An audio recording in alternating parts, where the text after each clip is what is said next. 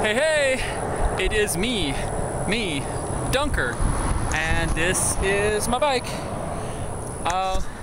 I'm still pumping away to get back home from Orlando, and let's go. Okay, I'm right about the halfway point on my ride home. I'm 4.5 hours into this ride. 5.5 hours. And I took a little bit longer taking breaks and stuff. So it's probably going to take me about 11 hours to get home when it only took me 10 hours to get to Orlando. But that's just because I took longer breaks. I want to enjoy myself coming home. Don't want to push myself too hard. That's the last thing I need to do is injure myself the day before I gotta work and miss out on work and therefore miss out on money.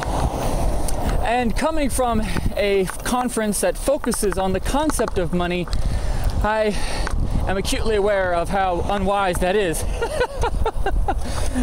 The next part of my day was lunch.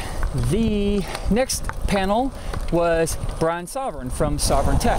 He had a talk about how trustless systems can't be trusted. He focused on the problems with trustless systems, how some people want to base their lives on ledgers, so they want to blockchainize everything. This Brian Sovereign made some very valid points when it comes to trusting these systems. You know, what happens if the system breaks? You know, what happens if they have to do a rollback, which happened here a year ago, I guess, on Bitcoin, where there was a bunch of double spending or whatever. I don't recall exactly the details, but they had to roll back and cancel a bunch of transactions as if they never happened. What if that happens with your marriage? You know, you get married, you put it on the blockchain, then the blockchain rolls back and your marriage never happened, according to the blockchain. You're relying on that blockchain to keep track of things which may not actually be there in the future. And he talked about how we should not be putting our lives on these networks.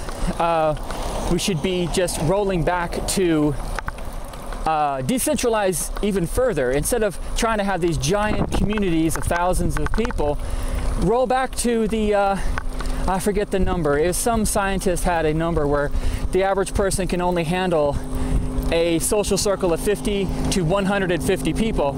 Any more than that, and it becomes unwieldy. The average person can't have that many close relationships and them actually be valid relationships.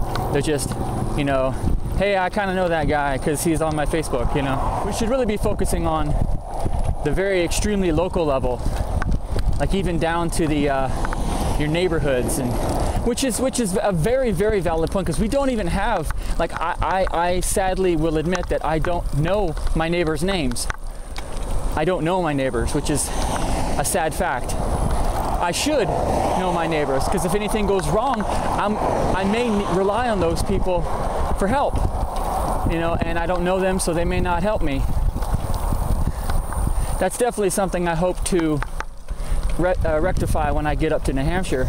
Anyway, Brian Sovereign's talk was very interesting, and right after him was Stephanie Murphy. Stephanie Murphy had a very informative talk about micro businesses, and as she pointed out, 99% of all businesses on the planet are micro businesses. A micro business is a business that has only 1 or 2 employees. So basically a mom and pop or a single. She listed a bunch of things that people who want to remove themselves from the fiat money, what we could do using Bitcoin and other alternative currencies, what kinds of careers we could have and live very comfortable lives outside of mainstream employment. And it got me thinking about a bunch of things about my site and my writing and my videos, and I might try to put some of those ideas into action. I'm not certain how much I can actually accomplish, but you know, I got time. I'm very excited about the future and things I may be able to participate in. Oh, one thing I forgot to mention was during my lunch break, I went into the vendor room and I talked to Davy Barker, and I found the guys from Free Talk Live again. I actually got a chance to talk to them this time, and we chatted, and they both know where Sebastian is, which kind of excited me. They were very gracious, and they thanked me multiple times because I'm a platinum amplifier, and they were very happy. They were like, "Thank you for supporting us," and you know, and that was cool. I got to meet them. They're a couple of my personal heroes. They had a Bitcoin vending machine there. The guys at Coin Outlet. It looks like an ATM, and you put in cash, and you scan your QR code for your wallet on your smartphone, and it puts Bitcoin in your wallet, the equivalent of whatever cash you put in. I didn't have any real cash with me, so I only put in $5, and within, I don't know, it was like 30 seconds or less, I got a transaction on my phone. It's like, bloop, there you go. And I was like, that's badass. The next panel that I saw was interesting enough. I saw Davy Barker. He had a panel called Branding Bad, which was a play on Breaking Bad, where he talked about brands and how someone can ruin their reputation and lower their profitability by doing poor logos, and he showed what he is good at. He is a designer. He makes logos, and he showed us how some of the huge Fortune 500 companies spend millions of dollars polishing their image for public consumption, and he provided some of this information to us little yokel guys, you know, just say, hey, this is stuff you might want to consider. If it works for McDonald's, it might work for you. And he had some fantastic ideas. It's a great talk. That brings me up to the last couple of panels of the night, which I only saw part of one. And because I had only gotten like 4 to 5 hours of sleep the night before, I was pretty beat. My legs were tired. I was starting to get a headache because I was getting hungry again. I ended up catching a little bit of Jeffrey Tucker and Andreas Antonopoulos. They were wonderful, and I'm very much looking forward to seeing an online version of their talk, because I only got to catch about 10-15 minutes of it, and I just had to leave.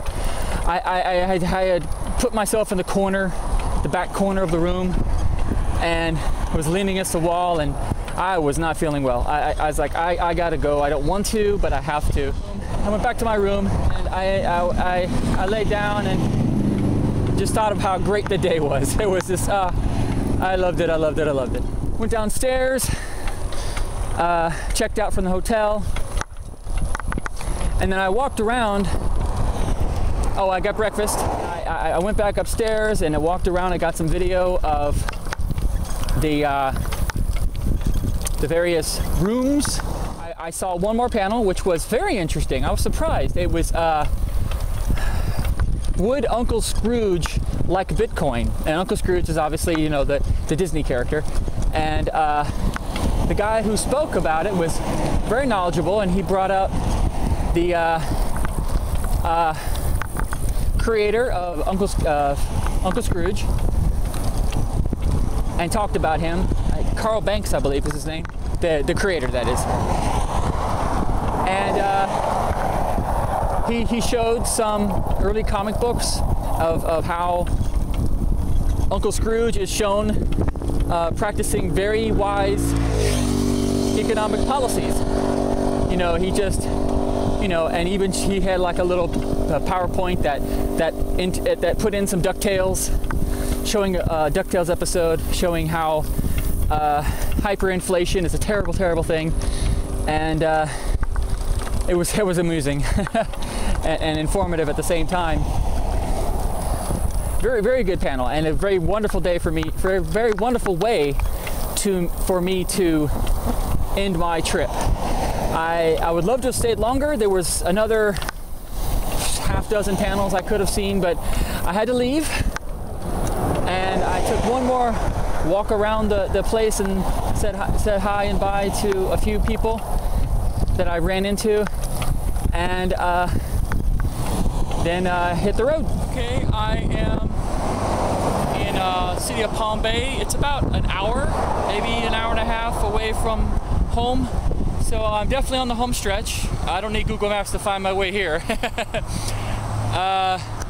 But this is a nice kind of a sunset. The sun's actually over there, but the color over the water is really pretty. And anyway, I'll get home and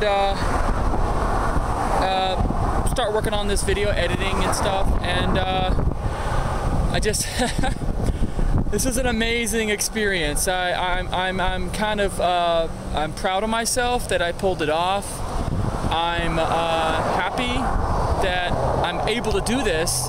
That means the rides I want to do in the future are much more possible, especially the long ride to New Hampshire. I'm just I can't express how happy I am. And if you want to follow more of my adventures, please visit dunkerbike.com.